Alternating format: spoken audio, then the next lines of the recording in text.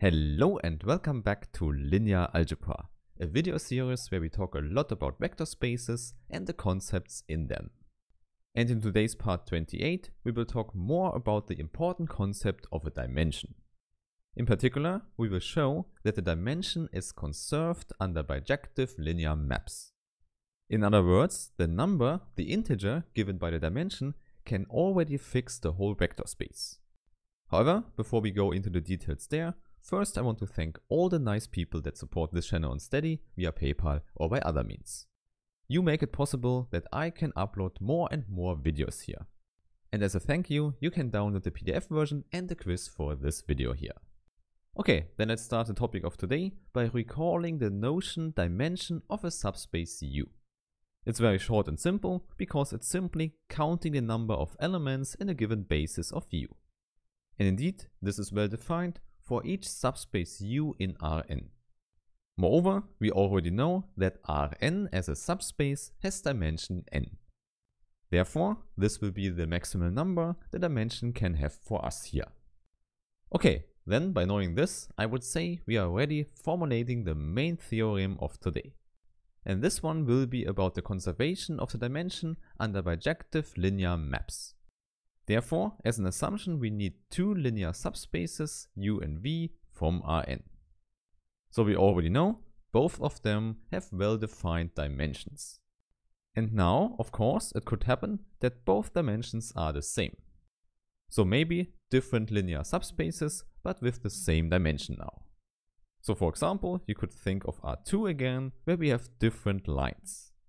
So obviously here not the same subspace, but both have dimension 1. However, now the claim is that we can transform the one subspace into the other. So this means we find a map we can call F from U to V.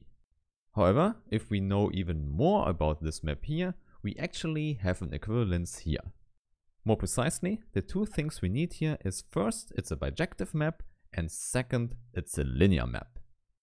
Now, on the one hand, bijective means we have a one-to-one correspondence between U and V, and on the other hand, linear means we conserve the linear structure.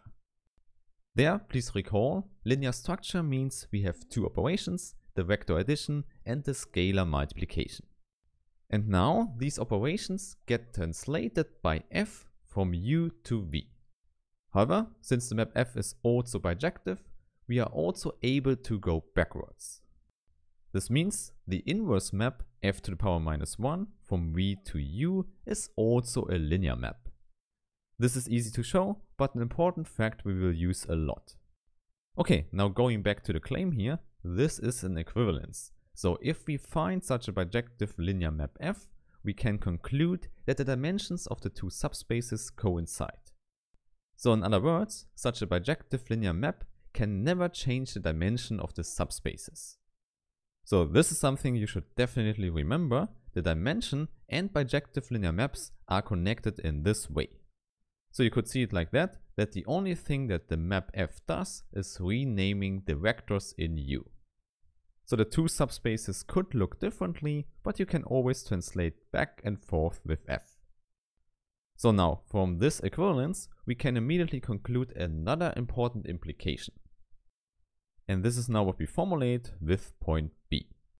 Now assume here that the one subspace U is a subset of the other one. So indeed, not like in this picture in R2 before. However, in the same way as before, we also want to include that both dimensions coincide. Hence, it means part A is applicable, which means we find such a bijective linear map. And therefore, there is no other possibility that U and V are actually the same subspace. Or to say it in other words, if you want a proper subset, you need less in the dimension. Okay, so now we have both facts here, and I would say they are very important, so please remember them for the future. Moreover, in order to understand these claims here, I would say let's prove them. So let's start writing down the proof for part A. More precisely, we will start with the direction with the implication from left to right. Hence, what we put in, what we assume is that both subspaces have the same dimension.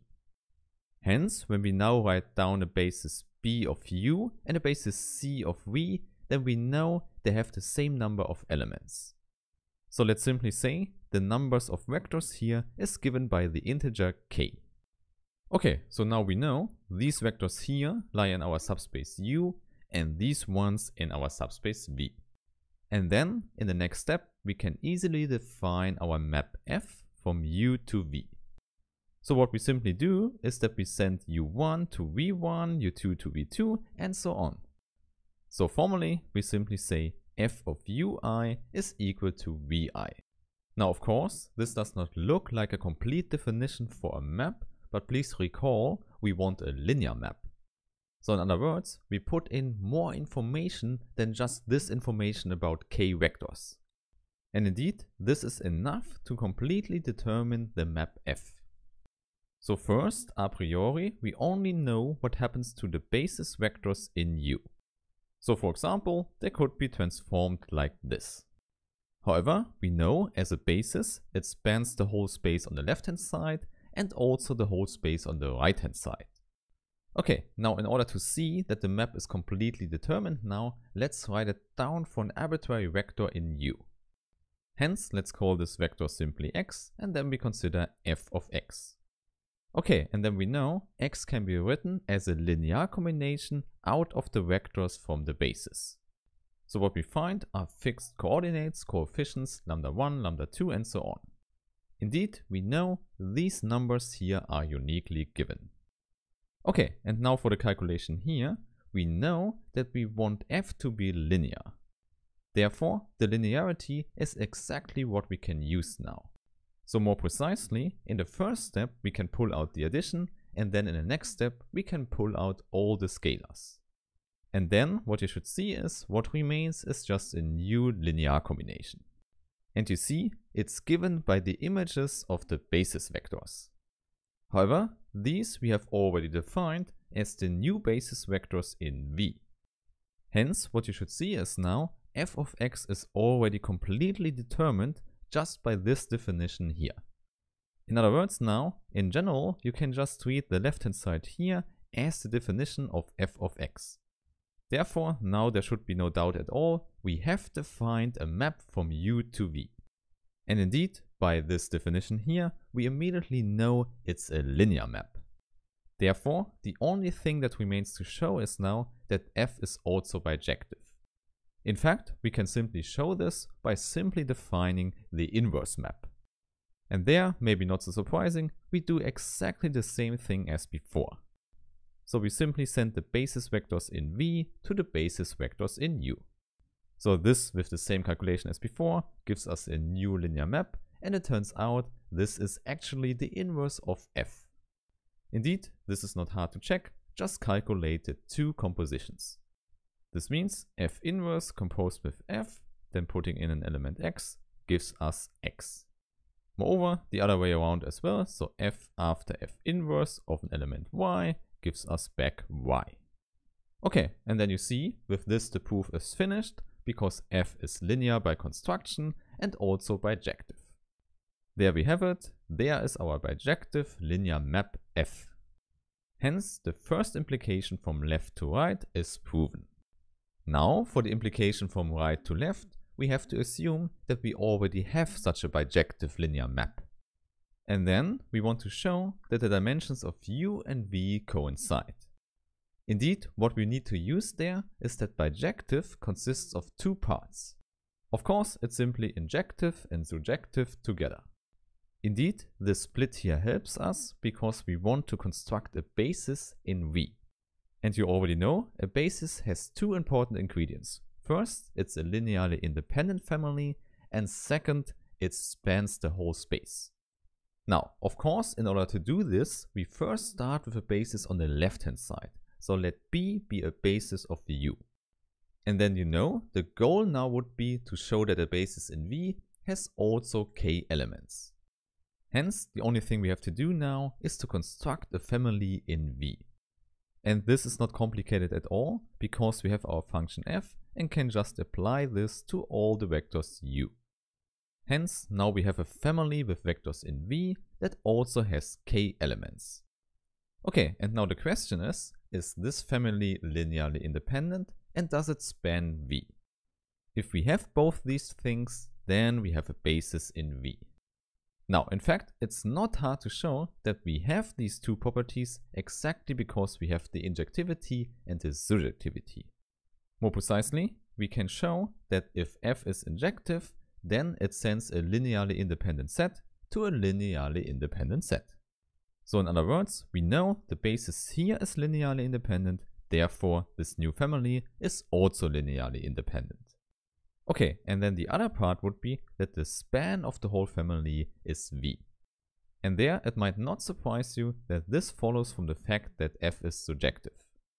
There, please recall, surjectivity means we hit all the elements in V, and now we can use the linearity of F again to just use linear combinations of the basis vectors. And then it immediately follows that the span of the whole family is V. Okay, and there you see, this is all what we need. We have the linear independence and this generating claim. And this is exactly the definition of a basis. And now we see the numbers of elements is the same, hence the dimension is the same. So you see, we have written down the proof of this direction as well, so we have proven the whole equivalence. Hence, the only thing missing is now part B, which is not hard at all. So there, please recall, what we want to show is that for subsets, when the dimensions coincide, the spaces already coincide. Of course, this follows immediately from the linear structure. The whole space is spanned by basis vectors. More precisely, this means when we start with a basis out of k vectors for U, we also get a basis for V. This follows immediately because we have the subset relations, so the vectors U are also elements in V. Here, please note, we already know the dimension of V and we have a linearly independent set here. In other words, it's a basis for V as well. This means each vector V in V can be written as a linear combination out of these vectors. However, then we know this is a linear combination out of vectors in U, and U is also a subspace. Therefore, this is also an element in U. Therefore, the only correct conclusion we can have here is that U is equal to V. So with this, you see our proof is finished and the video for today complete. And now I hope you have learned how to deal with this abstract concept of a dimension.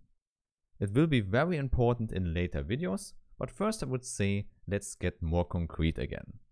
So let's talk about special matrices in the next video again.